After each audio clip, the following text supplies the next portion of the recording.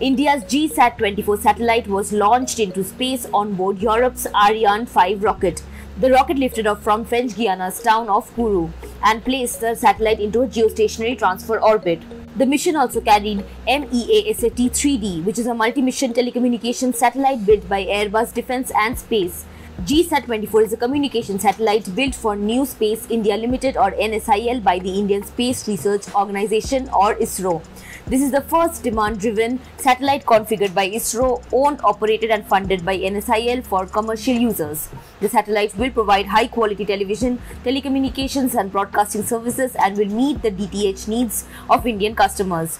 The Ariane 5 lifted off from Guiana Space Center at 6:50 p.m. local time to successfully complete its first mission of the year and the 113th overall.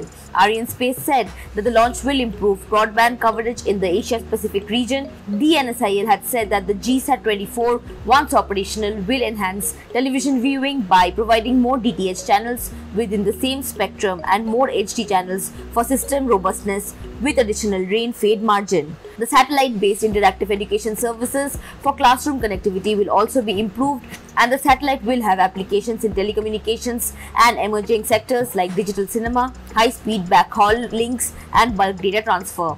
While NSIL launched GSAT from Europe, it is also preparing to launch 3 passenger satellites from Singapore from Sriharikota. The 3 satellites will be launched on the Polar Satellite Launch Vehicle or PSLV and ISRO Workhouse. The PSLV C-53 mission will lift off from the second launch pad at Satish Dhawan Space Center at Sriharikota on June 30th. This will be the second dedicated commercial mission of NSIL.